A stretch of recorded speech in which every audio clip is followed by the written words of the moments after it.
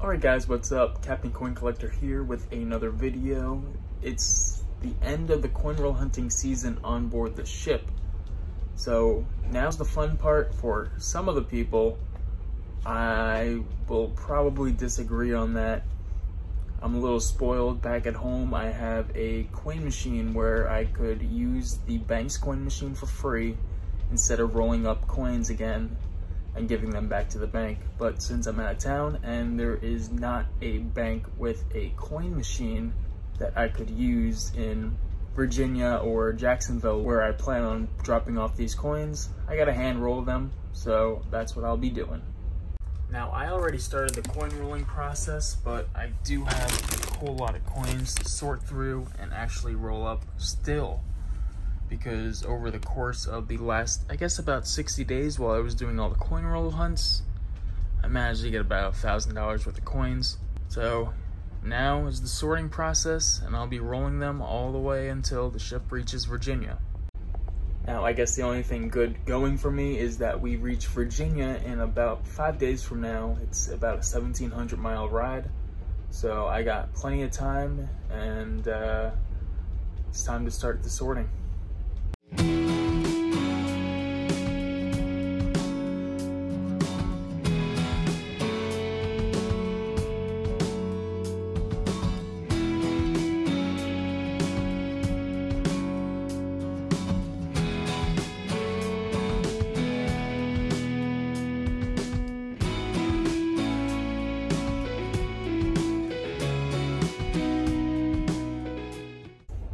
Alright guys, that's enough sorting for the day. Tomorrow we're going to begin rolling again. I think that's the longer part. It only took an hour, which I was surprised to sort through everything. So I'm pretty happy about that. I had the rest of the afternoon to relax before going to work in about an hour from now. But as you can see, the bags are full. But I'm going to take it easy for the rest of the day. Alright guys, I'll check in tomorrow for the rolling process, and then we'll see exactly how much coins we have to return to the bank.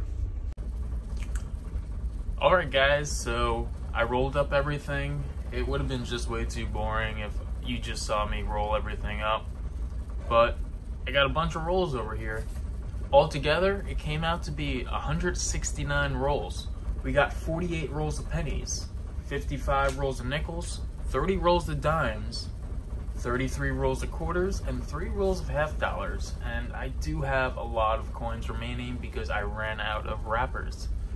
I don't have as many pennies and quarters, but I do have a lot of dimes, a few nickels, as well as some half dollars remaining. Altogether, it comes out to about $644 plus whatever I have in those bags. So I'm pretty happy to finally get rid of these coins so that I can do more coin roll hunting in the future. Now I'm gonna try to get off the ship in Norfolk, Virginia to see if I can get rid of them, because I found out that the next port I plan to get rid of the coins in, Jacksonville, ended up falling on a holiday. So unfortunately I won't be able to get off the ship there. So if I do want to get rid of these coins, Norfolk seems like the only viable option, but again, it kind of might not work out because of the schedule of the ship. The ship gets alongside the pier at 11:30. By the time we hook up and start cargo, it's probably going to be around 2 or 3, only giving me about 2 hours to go to the bank and come back, which I don't think is enough time. So it looks like now we got to keep these coins on board and wait until probably New Jersey when I have my parents come to the ship, and I can just drop them off with them. They can bring it home, and I could wait until the next time I'm home to finally cash them in.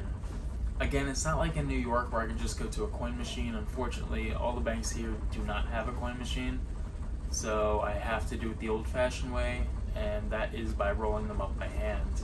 But anyway guys, if you liked the video, don't forget to leave a thumbs up, a comment, even a subscription. But I'll see you guys next time, and until then, happy hunting.